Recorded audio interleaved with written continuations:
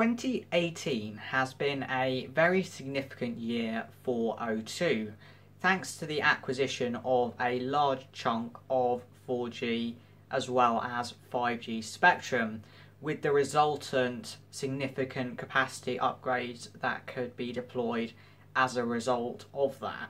This has led to a significant re-architecture in a lot of areas in order to massively uplift the customer experience, which is what I'll be focusing on today, with also mentioning of a range of identification strategies that O2 have deployed as well, like a variety of small cell approaches. All the way back in April of 2018, O2 acquired 40 MHz of 2300 MHz spectrum in the Ofcom spectrum auction process. They also acquired a chunk of 5G spectrum as well. However, as that's not been deployed yet, I am not going to specifically cover it. Immediately, tens of sites, roughly 60 sites, went live with 2300 MHz, predominantly or exclusively within the M25, e.g. London, which is to be expected given the density of customers in that area. But since then, the 2300 MHz has been deployed onto hundreds of sites around the country, expanding well outside of London into places like Leeds, Sheffield, Hull, Leicester, Nottingham, and so on. There are even some in some relatively rural locations as well. Typically, these sites so far have one 20 MHz carrier of 2300 MHz rather than the full 40 MHz, but some are broadcasting the full 40 MHz of 2300 MHz spectrum, so EAR FCNs 39250 and 39448.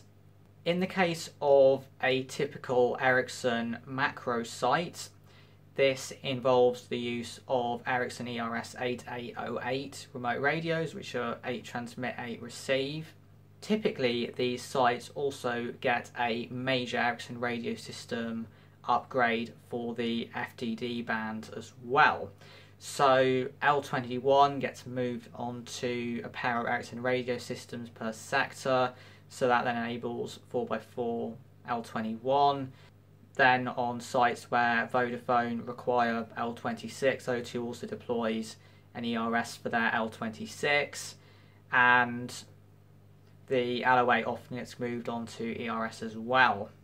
Antenna-wise, these use Huawei 8-port antennas for the FDD broadcasts and Huawei 16 RF port antennas for the 2300 and future capability of N78 5G as well. In the case of Ericsson Streetworks poles in the O2 region, they get swapped out from being like single stack Jupiters to Alaras with a cube-shaped base to them. These have Huawei quad-band antennas with 4 low ports and 4 high ports each. The poles also have GPS antennas in the top, sticking out a little bit, for the TDD time signal. The sites also gain a Lancaster cabinet alongside their RBS 6102s. The Lancaster will then contain the Ericsson radio system remote radios that will then provide for the additional and upgraded frequencies. To get all this to work with quad-band antennas, quadruplexers are used on the high ports. Now to talk about the O2 Nokia regions. These use Nokia's FZNJ 44R remote radios for the 2300 MHz. On London sites, the 2300 MHz is fed in through the 4 high ultra wideband ports on the back of their CommScope 10-port antenna, which also provides dual beam 18 and 2100 MHz on each sector, and single beam G09 alongside the dual beam low band antenna, which has the dual beams of U09 and L08. So these sites have 6 sector U09, L08, L18 and L21 alongside 3 sectors of 44R L23 and 3 sectors of G09. So this is pretty much O2's London build now.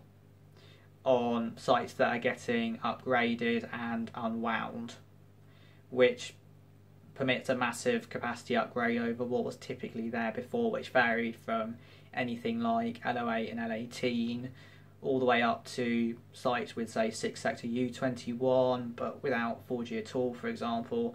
So these are the sites that you get the really high speeds on in London, and it's generally fairly noticeable at the moment when you happen to fall off one onto a older standard site.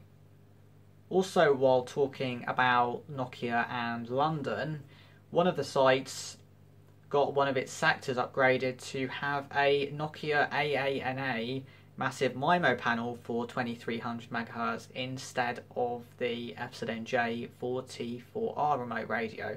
So, as I described in that video, the massive MIMO installation provides a significant capacity boost to the area over what the conventional 4T4R remote radio would have done, and it's great to see massive MIMO being used by another operator in the UK. Now to move outside of London in terms of the O2 Nokia regions. The Streetworks pole upgrades are fairly similar to the Ericsson zone I spoke about previously. So a single stack Jupiter gets swapped for an Alara pole featuring the quad band Huawei antennas again. The difference is in this case that the radios are Nokia and the cabinets are all Nokia cabinets. So actually all of the cabinets on these are Lancasters because Lancasters traditionally housed Nokia equipment. The difference is that either one of the Lancasters gets reshelled and gets converted into a new Lancaster with a side pod to house more equipment, or a new Lancaster with a side pod gets added onto the existing collection of Lancaster cabinets.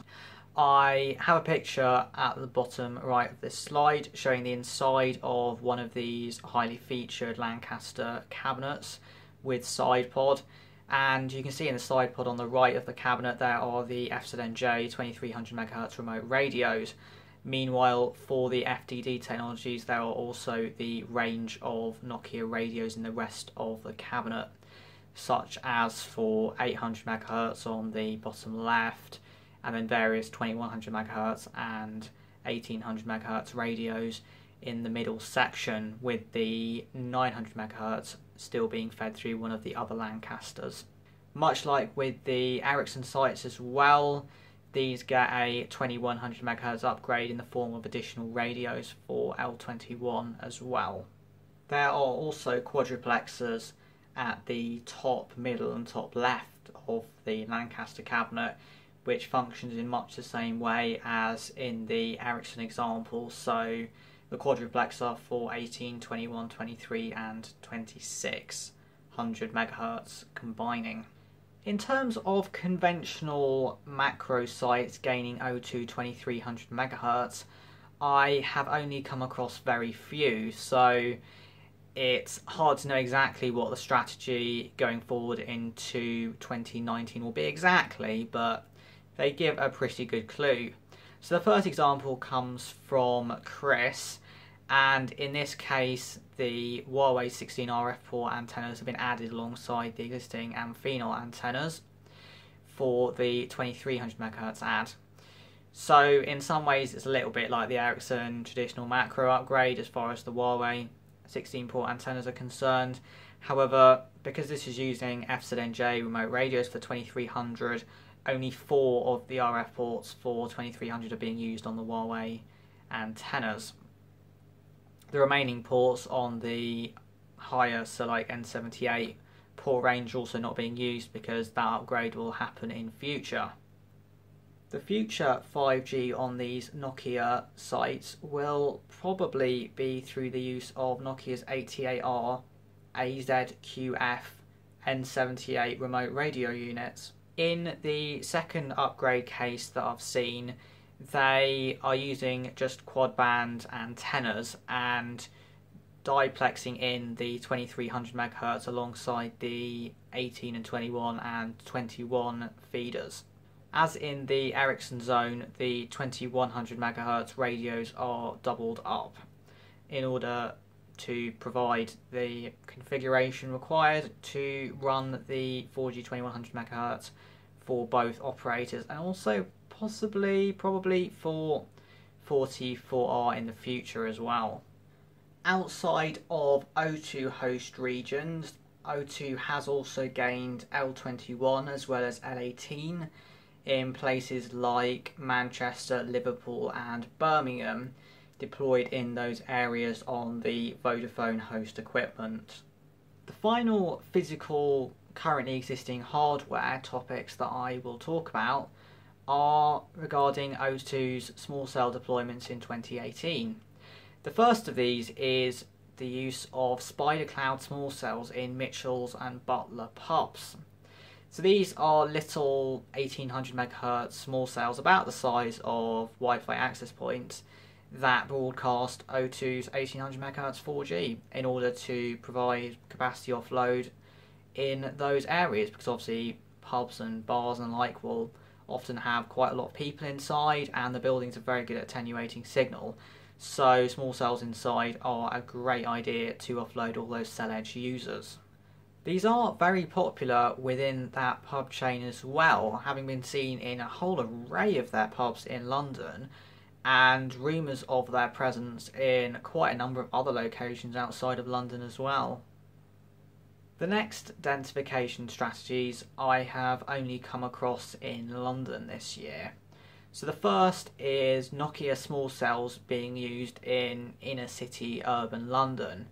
So these are installed on either existing lampposts or new posts are provided, and typically these posts have a mesh backhaul node at the top of them, with then a Cisco Wi-Fi access point below, and then the Nokia L18 Small Cell at the lowest level of the equipment. And so these provide O2 Wi-Fi as well as the L18 as well. And the performance on both is actually quite good, especially if you appear on the weekend when a lot of the inner city business areas where these are installed are mostly devoid of people, at least compared to how they would be on a work day. And now for the final item of this collection, and that is the O2 4-box microcell deployments in London. So these are quite often on McDonald's signage alongside other various retailers' signage, and there are 4 boxes, which basically 4 antennas to support the quite large number of bands that O2 deploy on these. So UO9, LO8, L18 and L21 is not uncommon, so clearly that's quite a lot of capacity for a microcell, and clearly those are the bands that up until the 2300 MHz would have been on your highest capacity macro sites as well. So clearly these do make a very big difference in the really busy shopping streets to which they are deployed. And some final last matters of business. It was recently announced that O2 would be trialling Huawei equipment on 200 of their sites in London by replacing the Nokia equipment with Huawei. This represents probably into the double digits of their sites in London, so it is quite a major trial in terms of numbers, and it could either add weight to the suggestion that Nokia's equipment is perhaps a little bit behind Huawei's, especially in terms of 5G, and the displeasure, I guess, from O2 thereof.